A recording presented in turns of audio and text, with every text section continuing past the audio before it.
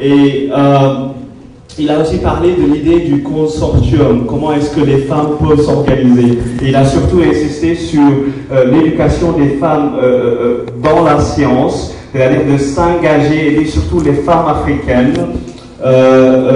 Et aussi, un des objectifs qu'il a parlé de leur organisation, qu'est-ce qu'ils font. Ils s'engagent à aider les Africains dans le domaine de l'immigration, dans la philanthropie. Et bien sûr aussi pour finir, dans sa conclusion, il a dit que nous avons besoin des docteurs, alors docteurs africains, des docteurs femmes africaines, PhD comme il l'a dit, et bien sûr aussi encourager toutes ces femmes comme Janet, des femmes africaines, vous qui êtes dans l'auditoire, vous encourager ces femmes, ces jeunes femmes à s'éduquer. Et il a aussi dit quelque chose de très important, il a dit la richesse de la connaissance, surtout de la femme africaine, que la richesse que nous devons avoir, une richesse qui est la richesse de la connaissance de la femme africaine. Voilà, c'est le représentant qui l'a dit. Alors, l'ambassadeur, la représentante de l'Union africaine, Madame, dans son allocution, il a remercié les organisateurs, il a remercié l'ambassadeur de la Côte d'Ivoire aux États-Unis, leur partenariat, et depuis qu'ils se sont rencontrés en Amérique latine, que j'avais évoqué un peu plus tôt dans l'allocution de l'ambassadeur de la Côte d'Ivoire. Et il a surtout aussi parlé de la famille de la diaspora africaine, comment la famille de la diaspora africaine doit travailler ensemble dans le domaine du développement. Il a parlé aussi du leadership de la diaspora d'une façon générale. Et elle a aussi salué M. Melvin qui s'engage dans le développement de l'Afrique d'une façon générale. Elle a, c'est Mel Forte, pas Melvin, voilà, c'est ça, je m'en excuse. Elle a aussi dit que l'Union africaine qu'elle représente ici aux États-Unis s'engage dans la coalition, que l'Union africaine croit à la diversité de la diaspora, l'Union africaine qu'elle représente. Elle dit que la diaspora doit être inclusive dans le développement de l'Afrique. Et elle a aussi parlé du rôle essentiel que la diaspora joue. Et aussi pour rappeler, elle a parlé du sommet que l'Union africaine et aussi les États africains ont organisé en Afrique du Sud le 25 mai 2012, en Afrique du Sud. Et elle a surtout aussi parlé de la combinaison, ou en tout cas la combinaison des Africains de la diaspora pour travailler ensemble et aider cette diaspora et aider aussi le continent africain dans le développement. Elle a surtout insisté aussi de la coopération de réaliser ses objectifs, et elle a aussi parlé que la diaspora africaine doit avoir une seule voix, défendre nos positions, les intensifier. Excusez-moi. Voilà, et bien sûr aussi elle a parlé de l'Union africaine, la coopération politique entre les États africains. Elle a parlé du NEPAD, le plan d'action sur la santé sexuelle. Toutes ces organisations qui ont comme pour ambition dans l'échange commercial et aussi l'échange commun. Elle a parlé aussi de ce forum très important pour que qu'ensemble qu'on fasse entendre nos voix. Et aussi elle a parlé surtout qu'on insiste pour qu'on renouvelle l'AGOA, l'échange commercial. Et pour finir, pour conclure, elle a parlé que 2014 est l'année de l'agriculture et que généralement au mois de mai, c'est le jour de l'Afrique. Alors il faut que tous ensemble, tous les Africains, qu'on fasse des innovations pour le développement de l'Afrique et qu'on soit des partenaires. Et en conclusion, elle a remercié tout le monde. Voilà pour traduire ce qu'elle a dit. Merci.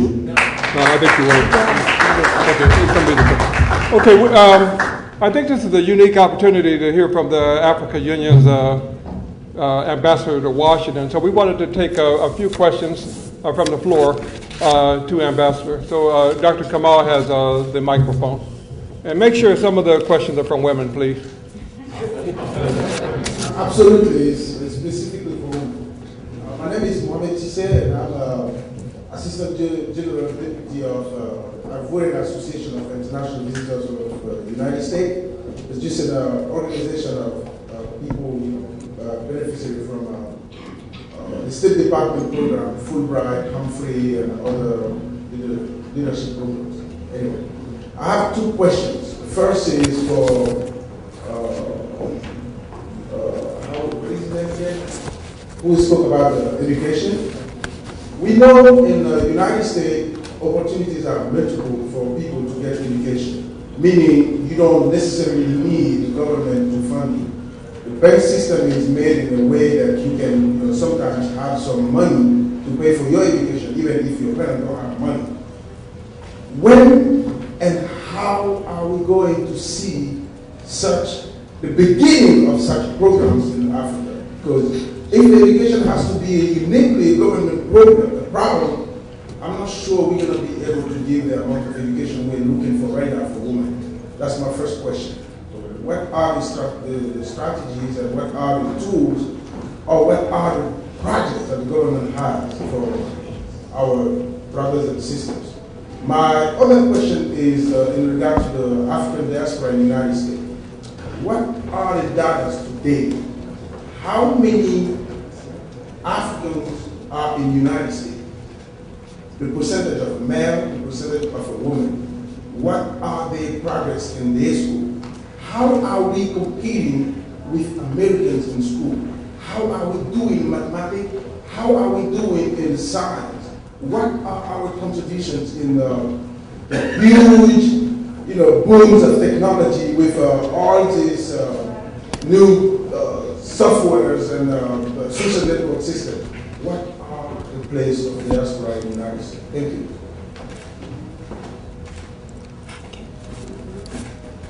I'll take a second question.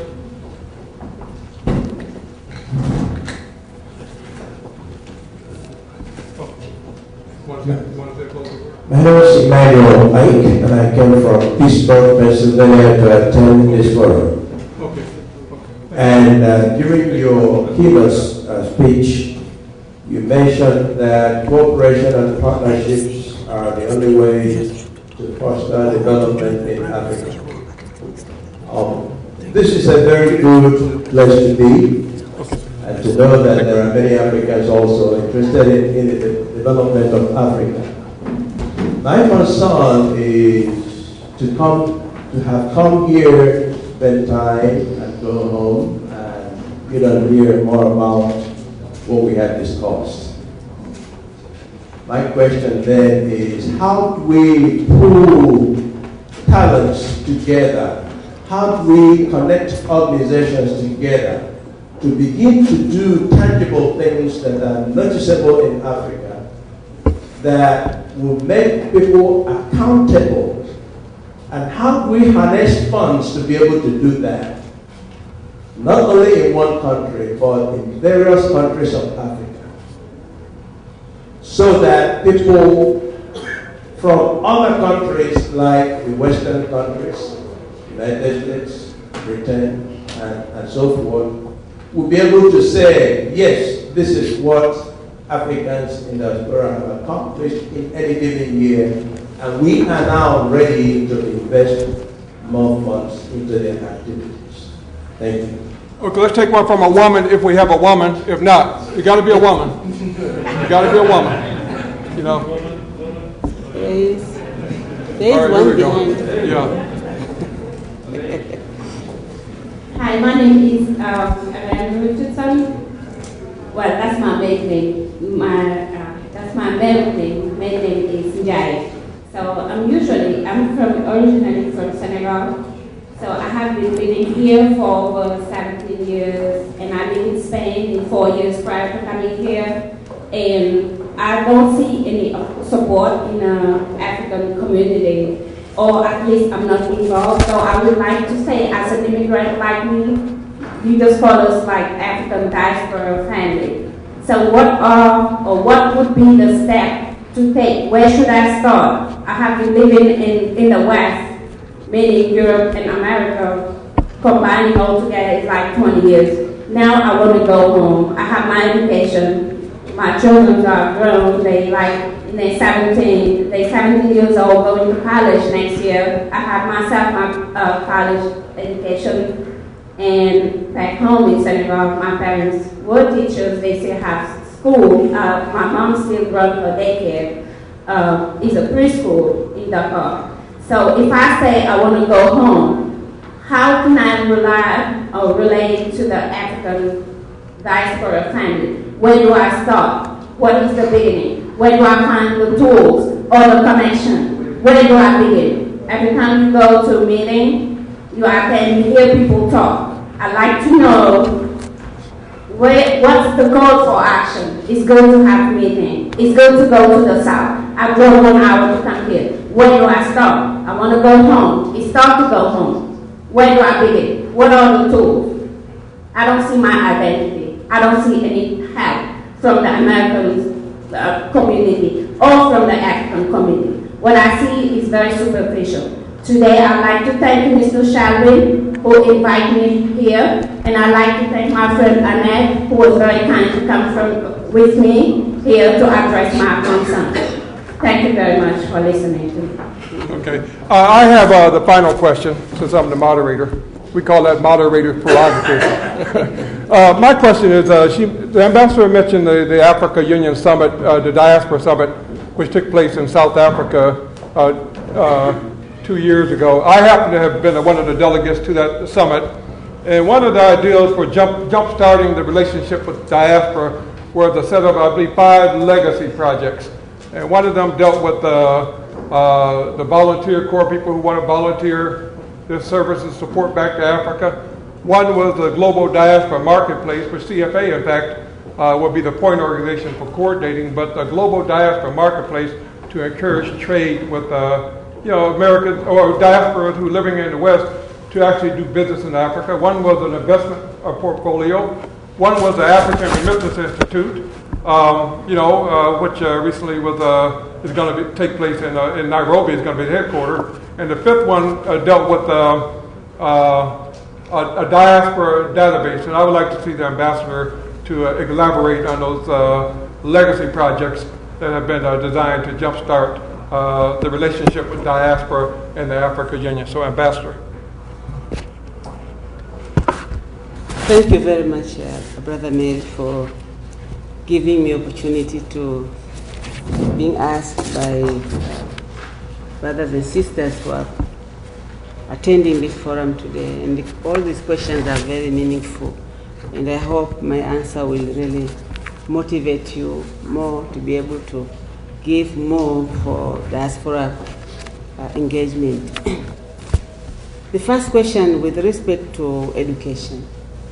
And my brother wanted to know if in Africa we have opportunity for our young people to access education, especially higher education in the sense that to attend universities and other tertiary institutions.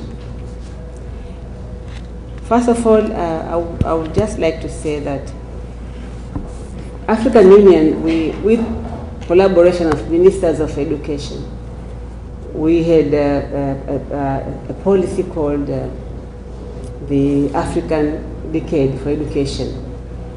And the first decade ends, I think, 2 years ago. And that decade really put priority on primary education and all other things that relate to primary education. For instance, teacher training, for instance, curriculum development and things like that. So during the review of the first first decade, we realized that we have done much better in that area. Of course, in terms of enrollment, you find many schools now, they have attained maybe 98, at least above 80% of primary school enrollment. That means many of our children that have reached a school joining age, at least now they can go to school in many countries in Africa. And a lot of plans and strategies to develop curriculum, and many countries have developed curriculums and also trained in quite a big number of teachers for our primary school. Now the problem came during the second decade, which is this, we are now in the 3rd year. The emphasis in that decade was to provide access to our children to university or institution of higher learning and skills development institution. Because what we are saying, we want our children to be independent. When they finish school, they can even get employment by using the skill that they have. So now most of our government, I can say many of our government, maybe 80% of our government, they have a program now to build more universities, to partner with other foreign international universities, to provide a different method of funding for universities. And in that respect, different countries, it varies from one country to the other, but there are countries that they have managed really to push their children to go out to college because they provide facilities, for instance, funding facilities. From our neighbors in East Africa, I think my brother Dr. Kamau will support me. Kenya is doing much better than maybe Tanzania or other countries in East Africa. That's an example because I'm coming from there. But they have a program to support that young people to join university. You find them, many of them are outside Kenya. And also in Kenya itself, the number of universities that we have in Kenya, if you compare with Tanzania, it's only recently that Tanzania we have expanded in terms of numbers of university in terms of quality. So yes, we have these programs. But again, the problem is we have just started less than 10, 15 years ago, but we need a lot of funds, we need a lot of support, and we need also commitment from the family, because sometimes the government can decide to prioritize one of the, let's say, subjects. For instance, they will say, we are going to provide full scholarship for doctors and engineers, and this is what they are doing in many countries in Africa, giving full scholarship to students who want to join engineering, the STEM sector that Dr. Kamahu was talking about.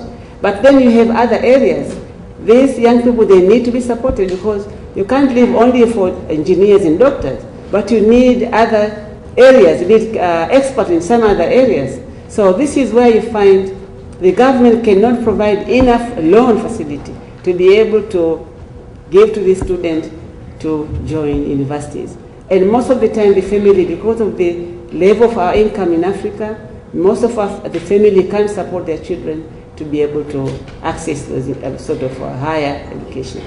But when I was involved at that time, one thing was quite open, trying to compare between the US system and our system, because even here, when you listen to the debate that's going on, it's a question of expenses. It's very, very expensive here to educate anybody, whether you are diaspora or you are American. So there are different ways of funding, but still education is very, very expensive. Still in some countries in Africa, it's not very expensive. You can't compare between America and Africa, some of the African countries. I know because my daughter, when she did a doctorate degree, I used to spend 6 million shilling that time, like 4 years ago. But here, to be able to train your daughter or your son for that same degree, you are going to go bankrupt because you cannot afford. So we want to compare between our countries and the US, but we cannot because they have a different system. And also here they involve institutions, financial institutions. But in some of the country financial institutions, they would need government to provide sort of collateral or something in case these students would not be able to come back out of university. They disappear, they don't stay in their countries. So what's going to happen to the financial institution that provide the support to these students, like doctors, who are all doctors now going to Swaziland, going to Botswana, South Africa, and you find Kenyan doctors, Tanzanian doctors are moving there in big number because of the pattern of payment and things like that. But what is important is for our country, they know this problem and they are really now trying to move toward that direction so that many of our young people will access higher education. Because we need to have experts. We need to build capacity for our people. We have resources, and now Africa is talking about 2063. But without having capacity, without having people who can go to start coming out with innovation, new technology, we cannot be able really to talk about development. So higher education is very, very important. And this is for the benefit of Dr. Kamau. I received instruction only 3 days ago, saying, now you talk about Pan-African University, you go back to the America and talk about STEM. How are we going to work with African Union in terms of STEM, especially for women? So maybe you can find for me, maybe Monday or whatever day, we can talk about it. Universities, we know. But the problem comes from our recent diaspora. Most of them, some of them, they've come here legally through the institution of land, of higher institution, but some of them, they came through different ways. Some of them came as refugees. So it was not easy so far to get all those information. But at the same time, to know what they're doing again is also a problem. So what AU, when we realized that this is a shortfall for us to be able really to plan, because you need to have data to be able to plan. And there was a time when we were all pushing institutions like World Bank, like other partners in Europe, telling them now when you have project, use our own experts who are in the diaspora. Instead of using our experts, why do you spend the money to your own, the same people who already they are your own people? We need you to fund the diaspora to be able to come and provide service to our countries. They gave us a challenge telling, where are the diaspora? They asked me in terms of health, where are the doctors? I need the names of the doctors so that we can give them. That time we had malaria, Rhobic malaria program. It took us a while because even the embassies, for 5 years ago or 6 years ago, embassy didn't have information of their diaspora. It's only now you see ambassador now for like 6, 7 years ago, now, all the ambassadors now devote their time, talk with their diaspora, give them information and work together. So this is, as I said in my statement, that we have made very good steps, but still we have to do more. So in the legacy program, legacy project, we have a project on database, to create a database. We wanted to do through my office, but then when the president decided to have a global database for the diaspora, so now World Bank is helping us to get funds to be able to have the database, and I've told Microsoft and other experts on that line, they've now started to prepare sort of a project that will enable most of the diaspora to be in the database and to know what they're doing. It will be easier for our president when they come here and our expert and our private sector to be able to know and to be able to tell everybody if they need expert of particular strength or skills. So unfortunately right now we've not started this project, but I think this project is going well, and we will be able very soon to have the data to know how many are we. But we have just estimate which is not correct, to use our planning by using estimate. Now the question from my brother from Pittsburgh, this is on his concerns about coming to this sort of meeting, if I understood him correctly. What will be the outcome of this meeting, and how do we harness this sort of energy that is here? You know, the energy that I'm seeing is palpable. We can touch the energy for diaspora. It's there, here and outside. We have this energy. But the question comes, we all like to do things on our own groups, individually or on our own groups. And this is the problem with American diaspora. This is a problem. And in many meetings, many forums, many opportunities that I get, I always talk to say, let's organize, let's be together like coalition. Because it's not easy to be talking to individual groups, but if you have a coalition, we are going to be very strong. Right now, if you want to talk to an African institution that would give, let's say I want an African position on some things, you can't do it. When last year we had a program on extension of third-party program for textile, we were not able to send our people to the Congress because we are, as I said, we work on an individual capacity. But I believe this organization, because this is the first, now you are starting this organization, now you've heard what is the problem, please, let's start to work as a team. We have all those organizations that are under this umbrella. We can sit down and design a program, particularly to address issues that concern for us. For instance, the sister there, she was talking about going back home.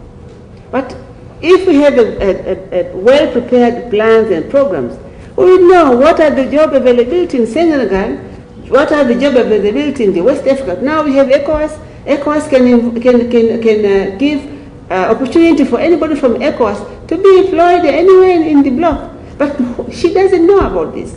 But also there are opportunity in the universities. There is an Association of African University in Ghana, and that can give information about where we need lecturers or assistant lecturers, in particular, in what areas. So I think what is required to organize ourselves, but at the same time, let's work strategically. Because you find also there like duplication of our work. Yes, it's good, the more we do things, it's good. But at the same time, when we do the same thing, repeating the same thing, and then sometimes we argue on the same issue without really planning the outcome, that is also a problem. So I think what is needed, and this is a weakness that we have, the diaspora here in US. Only 2 days ago, I was talking to somebody, one of the organizers sent books in Africa. We were talking about just books. And he told me, he said, Ambassador, you know, sometime when we go to this institution to ask for books, we find our Indian diaspora are already there. They took all the books and they finished. Or sometimes you tell me, when you go and we find our Latino diaspora, they are already there. We talk about equipment, like Atlanta, they provide their own used equipment, but they are good for Africa. But he was telling me, sometime when you go, you find other diaspora already took all the things. Why? Because they are well organized. One day I passed through somewhere in Virginia area. I found a big building talking about Latino. It was a financial institution for Latino diaspora. And I said to myself, and I was fortunate to have the chairman of the Latino diaspora in the U.S. And he was in our office. Mel, you know, I told you once about this. He was in our office when we were in one of the buildings here in Washington. And I asked him, I called him, I said, tell me what happened. He used to come and exchange ideas with me. I asked him what happened. He said, yes, we are all organized. Don't you see, we come out with one strong position. So he asked me, what about you, Africa? So I didn't have answer because we are not organized. So I think the message that I want to leave with us here, yes, we have worked hard. We have attained a certain level of success. But I think now we really have to find a new paradigm, because a new paradigm, we have to find the new strategies that would enable us to hit where it is needed. If you don't do that, at the end of the day, we will be again divided, and people who are divided, you are not strong. Let's be strong and really push our agenda. And this I answer my sister. Yes, you can go back home. There are opportunities back home. I know Ghana is a very successful success story. Now Nigerian, a lot of young women are going back to Nigeria to work there.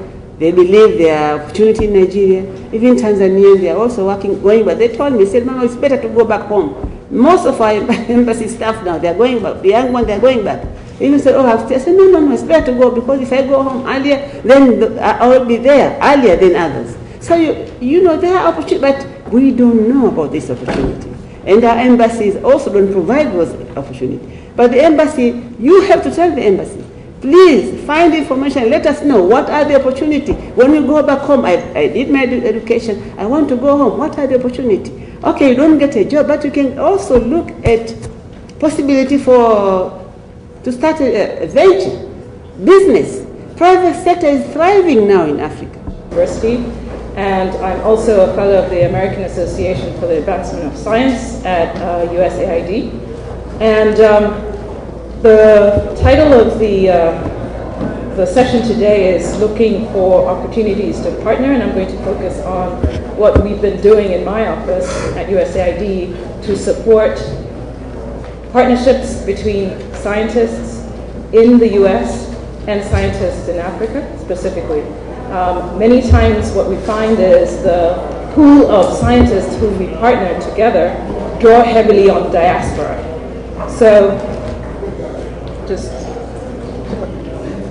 next slide. So just keep. So that just shows an example of a scientific collaboration in Kenya, my research team with a team at Kenyatta University, where we're looking at surface water quality issues. And the purpose of the USAID program that I'll briefly mention here in the interest of time is to support the Kenyan collaborator to have resources to fund the scientific collaboration.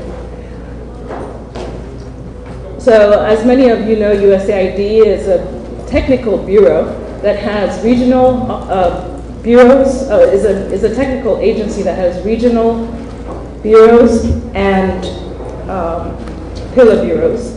And the Office of Science and Technology falls in the U.S. Global Development Lab. So this is an entity that is prioritizing science, technology, and innovation partnerships. So using a new approach to supporting both institutional and human capacity building in the science and technology space in Africa in particular, Latin America, and of course Asia. So the program that I'm going to present to you is the Partnerships for Enhanced Engagement in Research here, but I just want to put this slide up here to show you that there are other efforts ongoing at USAID that specifically are focused on supporting the science and technology enterprise in Africa through many different mechanisms. So the peer program supports scientific research collaborations that have impacts in the area of development that has been identified as by that country as a priority. So the program itself is funded by USAID in collaboration with the National Institutes of Health and the National Science Foundation, and the implementing partner of this program is the National Academies. So the benefits of this program to the US scientist, who often is themselves a diasporan, is that it opens up the scope of research that they're able to do. And for diasporans such as yourselves, the opportunity to actually have a mechanism by which you can engage in your scientific work is enticing through this program. For the African partner or the international awardee, this program provides an opportunity to essentially fund scientific research, whether it's through grants for graduate students or instrumentation, or even travel awards between the US and the partner country. The USAID missions, so these are the country offices, are also involved in this program, and this provides an opportunity for those scientists on the ground to work closely with USAID. So there's a whole range of areas in science that are supported by this program, from biodiversity all the way to ecology, disaster mitigation, food security, energy, and others. So I'm originally from Kenya, and this has nothing to do with my being from Kenya, the fact that there are 8 camps. This day preceded my arrival to the office. And so there's a whole range of countries. Kenya and South Africa seem to keep showing up very often as being competitive. So examples of programs, and I'm just going to stop here, that have been successful. Scientific research in the area of water quality, climate change questions as they relate to freshwater research in Senegal, food nutrition. and food security questions, as evidenced by the research in Nigeria. We also have soil and water conservation research in Ethiopia, and capacity building from the pedagogical point of view is a project that's being funded in Tanzania. So I think that's my 5 minutes, and I'm going to stop there. Okay? All right.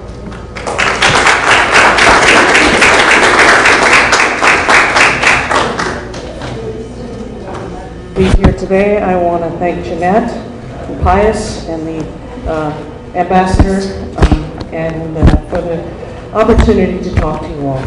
I represent today the Department of State of the United States, and I'm here for a number of reasons. First of all, as Pius pointed out, the U.S. Department of State has recognized the importance of diasporas. Former Secretary Hillary Clinton started the Global Diaspora Forum several years ago, and we've had several fantastic meetings bringing diasporans together from around the world because we know how important those are in building cultural relationships and in powering the economies of both the United States and nations around the world. And I represent the Department of State because I am in the Office of the Science and Technology Advisor to the Secretary. And that office added value to the Global Diaspora Forum by starting a partnership called NODES, the Networks of Diasporas in Engineering and Science. So what we've done is focus on engineering and science diasporas, those members of countries around the world who have come to the United States and have specific expertise. And I want to take a minute to say, why is that important? We know that diasporans are here. And for example, they often are multilingual. They're able to come to the U.S. They're resourceful. They're smart. They're persevering. And they're here because they've been able to leave their countries, come here and succeed. What are science diasporans? They also bring scientific expertise. And it's that science expertise that can perhaps be used to help development, to foster economic growth, to solve the problems in their countries of origin and around the world. They have access to information technology, which enables them to communicate. They are often, if they're in universities, they're teachers. So they're extremely good at this kind of communication. They often are very good at writing grants because they get grants for their science. They have access to equipment that might be shared. They have what we call bicultural dexterity. And I mean that in several cultures because they can bridge science cultures and regular cultures. So I will keep it very short and simply say that I will leave brochures out here about NODES, the program that, the project that we have with the AAAS, the American Association of the Academies of Sciences, and 2 of our national academies, where we try and bring together diaspora groups, science diaspora groups, learn from them, network, and then share that information. I will also say that if you haven't seen it, this, which was actually put out by a group in Ireland called the Global Diaspora Strategies Toolkit, is the most valuable document that I have found. It engaged about 30 different countries, including several in Africa, to figure out what works, what doesn't work, what can the countries do, what can the diaspora groups do. So I recommend this highly. And finally, because I'm a scientist, I'm going to talk about a few of the things that we have learned. I'm a problem solver. I'm a diplomat, but I'm also a scientist. So what is it that we've seen works in diaspora groups? First of all, finding your people, because it is, as the ambassador said, about people. And I was delighted to hear about this legacy project of finding the people. But beyond finding the people comes the skills inventory. What can they do for you? Who can do a business plan? Who can help on IT? Who can meet some of the needs back in the countries of origins? I would say learning from other diaspora groups is essential. And so this book and some of the sessions that we've had at the Global Diaspora Forum allow diaspora groups to learn from each other. I would say leveraging other institutions, business, but also universities, professional societies. There's a whole set of different groups who have not the exact same objectives, but they too want to build those bridges. So leverage those when you can. Use IT. use digital means, however. You've probably heard about MOOCs, massive online open courseware. I would love to see courses for Africa developed by diasporans. And finally, one of the clear things that we have seen is that support from institutions in the country of origins is extremely important to the success of these diaspora organizations. So I'm heartened to see so many folks from different embassies and government organizations, because they are essential partners in building these diaspora networks that are so valuable. Thank you so much. Okay, I'll start talking since time is short, and hopefully the slides will come up. I'm actually a professor at the University of Florida, and my background is in a combination of architecture and engineering. So this is me like stepping out of my comfort zone a little, but there's a good reason for that. Sorry, if you can help with the slides. The area that I'm focusing mostly is on adequate housing. As I said, I'm in architecture and engineering, and most of the things that have been done, reflecting on what my professors at the University of Nairobi, Kenya did when I was a student there, we look at it as a human rights issue, that everybody needs to have access to adequate housing. But if we go to the next slide, it is actually a very important economic development factor. We all remember from the real estate property market crashing in the US and what happened. And this is the same thing in any other part of the world. I look at these problems at a global scale. I look at it, but the problems are the same whichever country you come from. And these are just some examples, some numbers that I pull off of the US database. And they're very similar to the numbers that I would have for Kenya. If you look at the economic development in terms of employment, the construction industry and real estate is contributing significantly. If you look at things to do with contribution to the GDP, it's a significant contributor. If you look to, the last thing I put there was bankruptcy, because when the companies go bankrupt, people lose their jobs. The GDP is affected. So housing is more than just a human right. It is very important to provide adequate housing because it's a basic human right. But it is also important to look at it broader, in a more broader basis. It's not just an architectural or a design thing, it's an economic development factor. Next slide, please. These are just data that I put out there just to see, to show you that this is the reason why I look at it as a global problem. It manifests itself differently in different countries, but pretty much the problem is we have urban poverty. Whether you are in the US or Kenya or India, there's an urban poverty problem. Next slide, please. And some of the efforts that I was alluding to earlier, I've been working very closely with my professors at the University of Nairobi. I left Kenya in '99, but I'm a regular visitor, and I work with them to, we work very well to a point where I actually have their permission to be out here. They told me that, when I told them, hire me, they say, no, you stay out there. We need you out there. As long as you keep coming back and working with us, we're happy to have you here. But these are some of the frustrations that they have. Two of my close collaborators were heavily involved in this project, so when I do a Google search and I see things like this coming up, there were efforts to upgrade the Kibera slums in Nairobi, which is reported as the largest slum in Africa, and a lot of effort in terms of both money and expertise went into this, and now it seems like it's about to stall. And I'll deviate away from the slides for a minute because I'm going to run out of time. I've done a lot of traveling, collaborating with different people in different parts of the world, and it's the same story, that an architect will leave the US, go to Ghana, build homes for 5,000 people, money runs out. You go to India, same thing. The number that we are hitting is very small. If it is a social problem, if there is a adequate housing, human rights aspect, and there's also an economic aspect, delivering houses at volumes of 10,000, 20,000, 30,000, 40,000 is not going to address the deficit. Going back to Kibera slums in Nairobi, it's estimated that we have about 1 million people. Depending on who you believe, some people will put it at 2 million, and they say that by 2050 we'll have 3 million people. If we keep giving them 10,000, 20,000, 30,000, 50,000 units every single year, we are never going to close that gap. So I'm working in a team that involves, collaborating with different US universities. I'm collaborating with some universities in Mexico and research institution in Mexico. I have a collaborator in India. And we're trying to look at this thing, are there models that can be scaled up? How do we hit the big numbers? And if we just fast track. This is important. So the things that I'm doing, we look at it at a multidisciplinary issue because there are very many different things that just me locking myself in my laboratory with my students, we're never going to be able to address.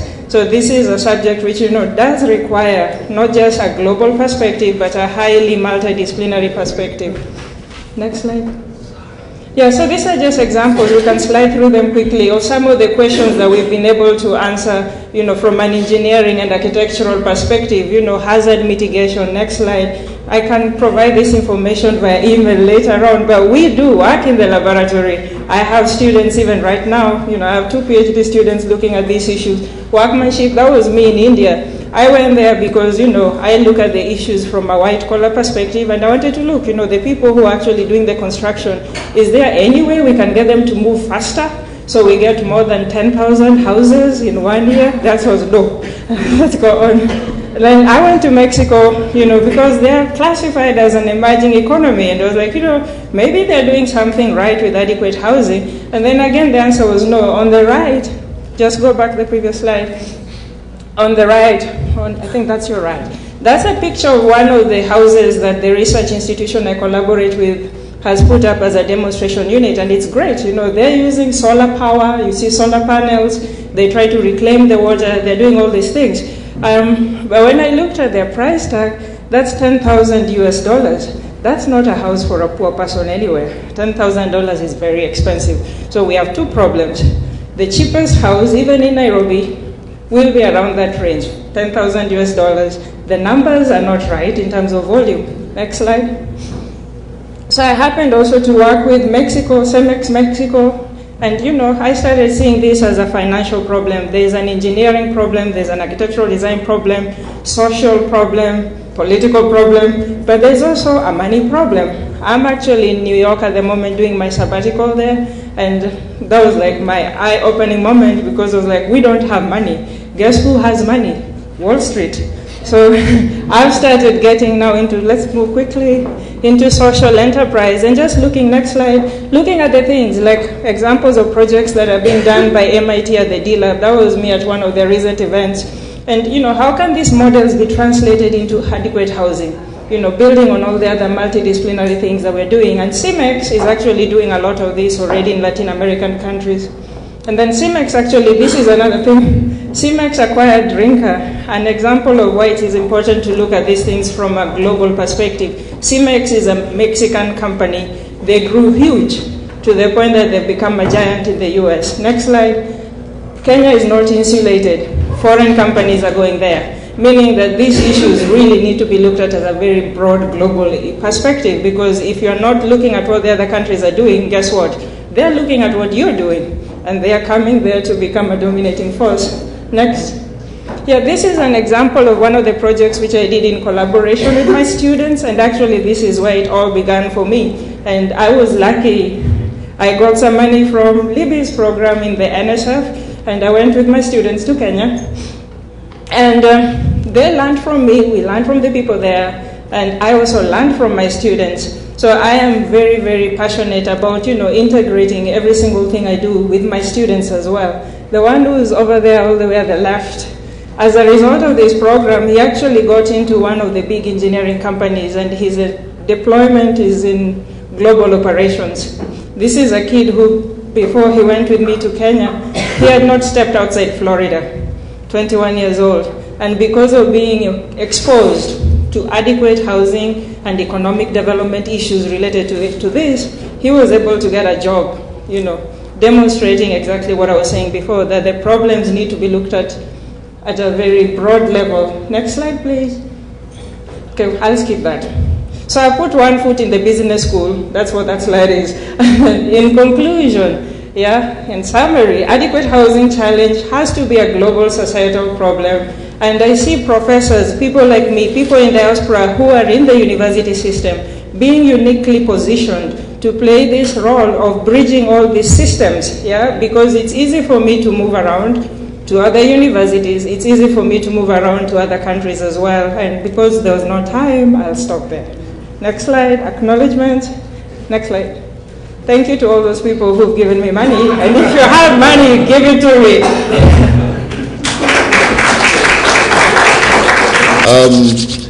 I like to start my remarks with a comment that is attributed to a Scottish king. Every time he receives a new wife, he will tell her, "Don't worry, I won't keep you long." From what we've heard so far, we've heard the beautiful gospel of the diaspora, and I'd like to really be the first note in this beautiful gospel of according to the diaspora, because like in all human institutions, there's always some good and there's always some bad. So as a political scientist and professor, I would like to throw in a little bit of the good notes, bad notes, so that we can, have some food for thought. First of all, let's start with some definitional, some conceptual clarity. Apparently, the word diaspora refers to the scattering of people from an original place to different places.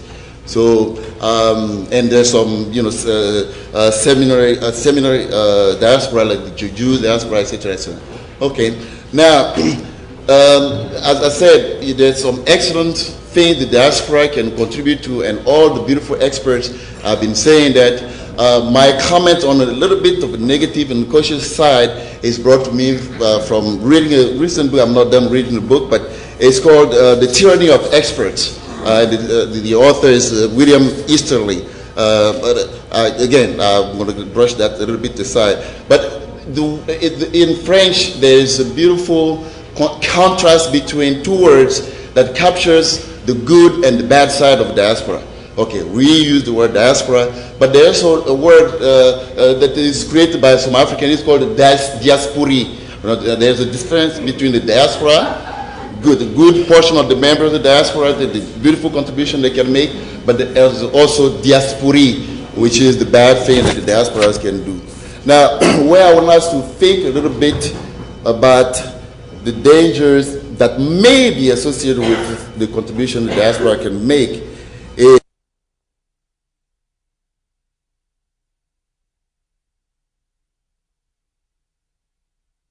let me just take a few brief moments to mention an organization called the Pan-African Collective. I think one of the things that Mel and I both know and agree, and many of you would attest to, that particularly within the African-American community, there is still a tremendous lack of awareness about Africa, and also a tremendous lack of involvement with Africa. But yet on the same hand, within the black church community, for example, there is a captive audience every Sunday morning in this nation of approximately 15 million black Americans coming to a place of worship. And through the Pan-African Collective, working with a number of the members of not only the African diplomatic community, but also our colleagues and friends in the Caribbean, that we have made it a point of reaching out to them, including people like Ambassador Ali, to come to our places of worship so that they have an opportunity to be able to share with literally hundreds, if not thousands, of black Americans on a Sunday morning more about Africa. And so that has worked very well over the last 10 years, but not only that, but we've also brought public high school students from Prince George's County, predominantly black, to the embassies here so that they too can learn. And in effect, we say to them, you'll have an opportunity to visit Cote d'Ivoire or visit Nigeria. And in that instance, it's by coming to the embassy. But we're hoping to therefore plant seeds so that ultimately they would find their way literally getting on a plane and visiting those nations. What we have found by having monthly meetings of the Pan-African Collective at Greater Mount Nebo, and I'll leave my card, the church where I pastor, so that you can learn more, and we invite you to come whenever you wish to those meetings held normally on the third Saturday of each month, and we certainly have had members of the diplomatic corps to join us. But going back to what I said about those people housed in those churches every Sunday, we have people that are engineers, scientists, people that are skilled in the agricultural sector, doctors. And so as a result of that, we desire to find ways to link people from the churches, from the African American churches, with many of you to be able to affect change on the African continent. And so there's a very strong way for us within the faith community to partner to really foster greater African development. So again, I'm going to leave my cards with my telephone number if anybody wishes to be in touch with us. Thank you very much. Thank you, Reverend. We're going to now move to Reverend Jeffrey Bowden. We have about 15 minutes, so that's why I'm really pressing, and I want to make sure we hear from all these speakers. We're not doing justice to them for sure, so we're already thinking about a follow-up conference. So, Reverend. Okay, mine's going to be short, but I think we all can relate to the situation that took place during the memorial service for Madiba Nelson Mandela and the gentleman who was able to gain access to the podium to be able to what he thought was sign language interpreting, but actually was perpetrating a fraud. There's key things that I want to talk to you about in regards to that. While it may have been a national embarrassment and a critical security risk, imagine a deaf person experiencing that every day of their life. An interpreter without the skills, without the language background, attending to them in a medical situation, delivering a baby, seeing about a sick parent or a sick child. Imagine a child going to a school, and while the rest of their classmates are learning math and English, geography, this student is not learning anything because the interpreter doesn't have the background and linguistic skills to interpret clearly. And so now that deaf child fails to rise to the highest level of their potential. Also in the area of employment. Because if you don't have good health and you don't have good education, then where are you going to go when you find a job? So what I'm about here with United Deaf Ministries is to go to Africa and provide training, workshops, seminars, and conferences. The gateway to those communities are also in the kind of the faith-based perspective. Many interpreters who are interpreting in churches on Sunday are the same interpreters that a deaf person may approach to go to a doctor's appointment or to a counseling session. That interpreter who is not doing a good job in church won't do a good job on Monday. So our point is this. As you reach out towards reaching into economic development, architectural development, let's also think about the disabled community. And especially in my particular niche community, the community in which sign language and deaf people reside. Thank you very much. By the way, this is his presentation. You all need to get a copy of this, and it's a whole different perspective on it. But I want to now call on Dr. Davey Rodema Taylor, who's come a long way to speak with us. Please.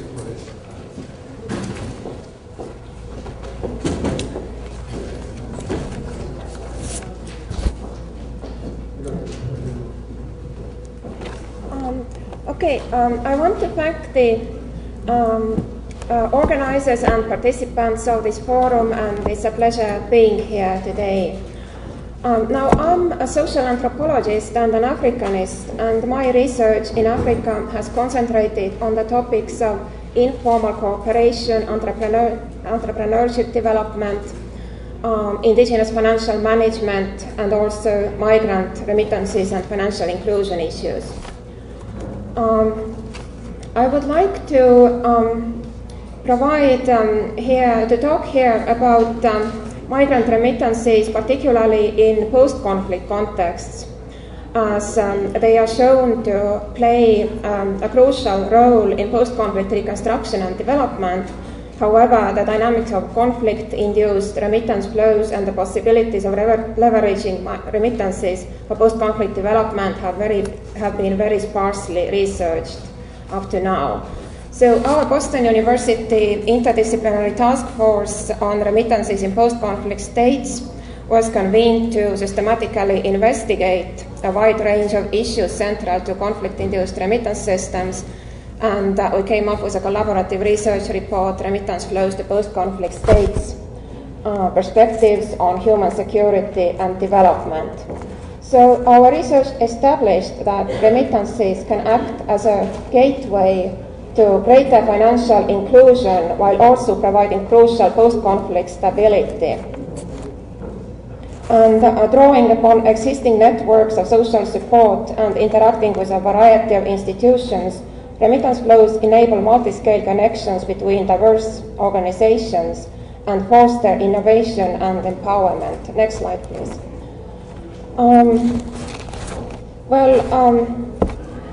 There have recently also been important changes in the mechanisms and social consequences of violent conflict.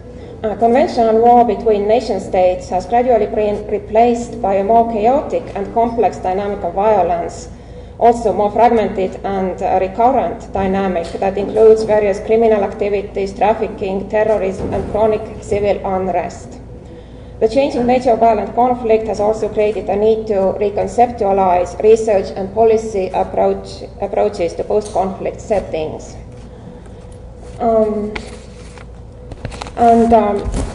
Increasingly, it has become clear that these are the weak state, market, and social institutions that are primary factors in contributing to chronic unrest and violence. And therefore, one of the main reasons of that fragility is also low priority given to rebuilding of national institutions. Attention to sustainable institution building instead of mediating conflicts between distinct parties has therefore become a primary focus in peace building, and also it necessitates attention to broader settings that can provide security, justice, and economic sustenance to individuals as well as communities affected by crisis, which is reflected in the human security approach that guided our research. In general, it can be said that post-conflict situations are characterized by endemic breakdown of central governance and banking institutions, and most conflict-induced remittances, next list, are therefore characterized by informal channels that are embedded in existing social institutions and networks, as well as norms of obligation and reciprocity.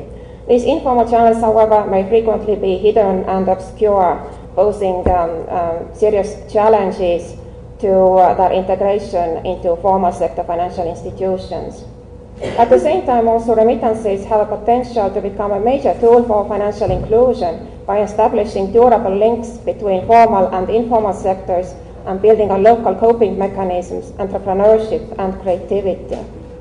Although formal banking infrastructures are often lacking in post-conflict situations, it was noted that modern informal remittance transfers can involve complex connections to diverse formal sector institutions.